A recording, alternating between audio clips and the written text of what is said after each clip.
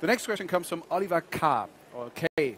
How does VitaminSafe technology keep food fresher longer?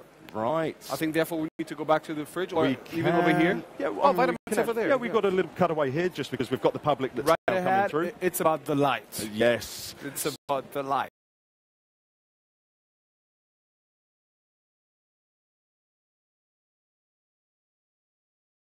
Which is pretty much the same as the sunlight.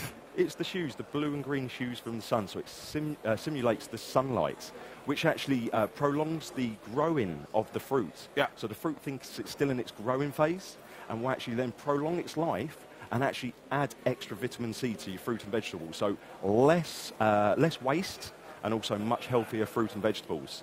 And as you can see with the VitaminSafe, it's ideal for all your leaf vegetables. That's going to be kept at between 0 and 5 degrees. You can actually change the temperature on that, and it has a high humidity. And then also we have the 5-degree fresh zone.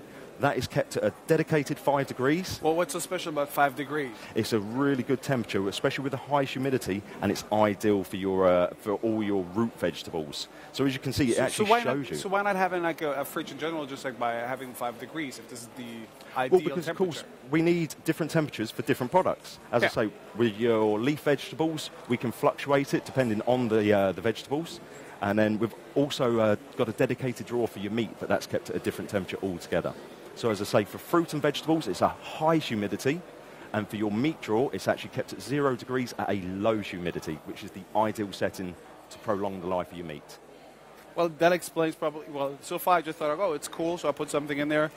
So in other probably words, that's where all your steaks, all your chops, and everything else is going to go. And then all your fruit and veg is kept all separate, and it keeps the rest of the fridge freezer nice and clean from anything that may spill over or any other issues. Well, that really explains all the spoiling in my fridge. There we go. Oliver K., thank you so much for your